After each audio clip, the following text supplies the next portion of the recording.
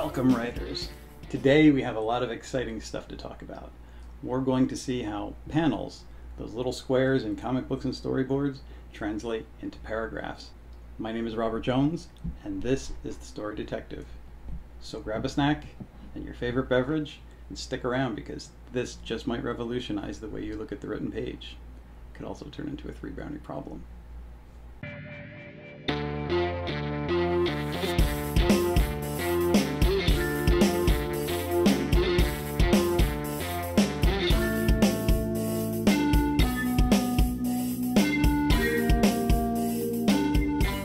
Before we begin today, I want to say thank you to everyone who's subscribed to my channel. We're just getting started, and I have 17 subscribers, which may not seem like a lot, but I thought that was great that we're off to a roll, that people are interested already. And you find that this video has value, then go ahead and hit that subscribe button, ring that bell so you'll be notified of all my future videos, and I will try my utmost not to disappoint.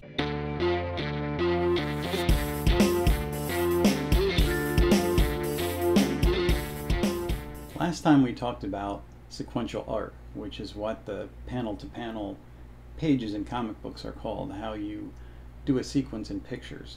It's basically glorified storyboards, which is the same thing that's used in film. Sequential art is developed by guys like Joe Kubert, who was a master of storytelling on the page, whose school I went to, and then later I worked in comic books. But it's the same type of storytelling that's used by guys like Frank Miller. And if you haven't heard of him, you've probably seen his films, Sin City, The Dark Knight Returns, and 300.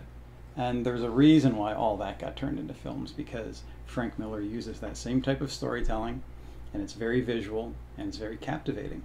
Remember in grade school, when you were writing and first learning about paragraphs, and your teachers told you, a paragraph is just one idea, and when you change ideas, you paragraph again. Then as writers, you probably came to books and you looked at paragraphs that go on and on and on, and sometimes for entire scenes. And you're like, so that one idea could be a whole scene? How do I manipulate this on the page? I once read a scene about a dinner, and it lasted for 25 pages. That's an entire chapter. Now if you translate that to film, what does it look like? The cameraman is sitting there at the same angle for 25 minutes, filming those people eating. Now, whether it's book or film, you don't want to bore your readers unless that's your intention. If you want to have a scene where it's stagnant on somebody just picking at their food for several minutes, that's the effect you're going to get. Otherwise, you don't want that. So how do you paragraph on a page? How do you keep things visual? Because the written word is an art form, and what you put on that page affects the reader's emotion, it affects pacing. We're going to learn how panels translate into paragraphs. If it's one idea in a panel, the same thing applies for sequential art storytelling. One panel, one idea. Even if you have a crowd of things going on, like 300, where there's a lot of Spartans fighting and they're all on the battlefield at once, there's still one shot, one main action that you're seeing while everything is going on. Same with a crowd scene if it's in New York City. There's one main action, and maybe there's other stuff going on around it. And think about that. Every story has an establishing shot. And you may look at an establishing shot in a film of New York City, and it has a panoramic view of the New York City skyline. So what do viewers take in on that? Are they looking at every single detail in the time that it's on the frame? No. And if you're a writer, can you describe all the angles and cuts of every building, all the familiar historical buildings on that skyline?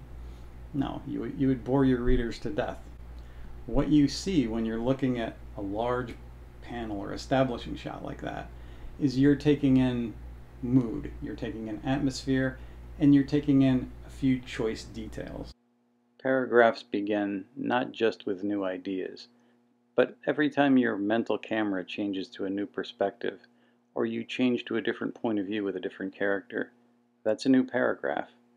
Just like in dialogue, when the dialogue changes between characters. No one wants to read a paragraph that runs on for 25 pages describing a dinner. Even if you're a literary genius striving for the world's longest paragraph, people are going to think, ugh, heavy. And heavy could Be like a pair of cement shoes that sinks your story to the bottom of a literary ocean.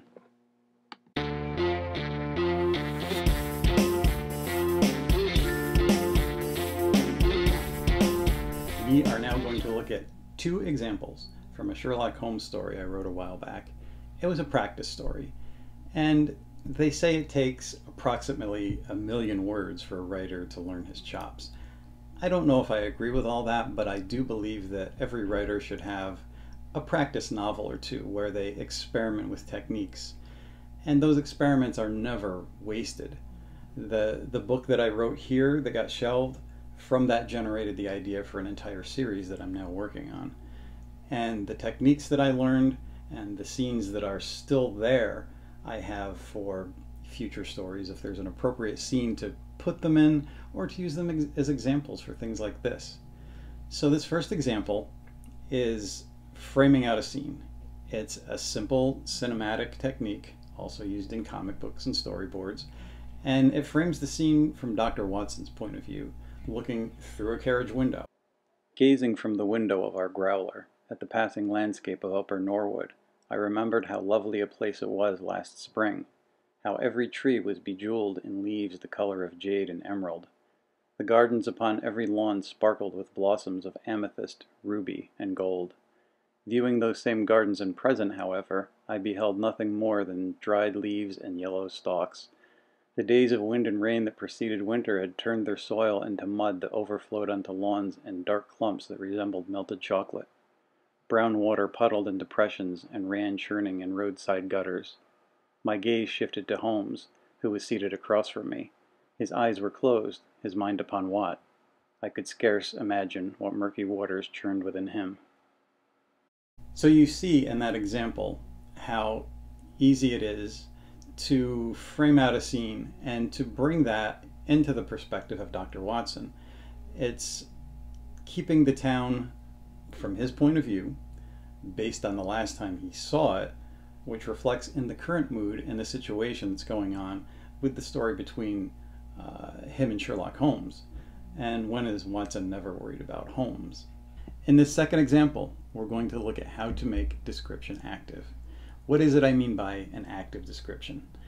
You could use anything to make your description active, any physical object or person going through the scene in your story that would essentially take the place of the point of view of the camera. In this case, describing an English manor house, I used ivy to run along the house, the windows, to basically be my active partner.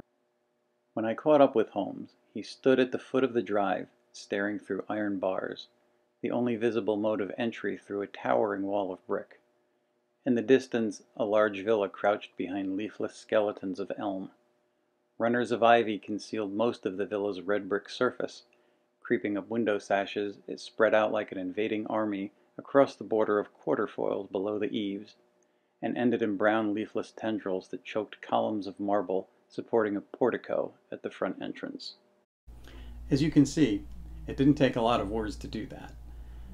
And secondly, you get a feeling of the occupant, the owner of the house. You understand that he's into concealment because of the ivy running across the window, and as it's got its stranglehold around the columns on the portico, which also look like sentinels guarding the front gate. So essentially, it's a prison. These are but two examples on how you can make your writing more visual. And yet, as Sherlock Holmes once said, a logician can infer from a single drop of water a Niagara. So take these examples, blow them out in your own writing, and do likewise. Whether you're writing fiction or nonfiction, whether you want to be a whisperer of words who seduces people into your stories, or a Jedi of journalism that just wants to punch up your writing with more visual techniques, these things can help you to become a better writer.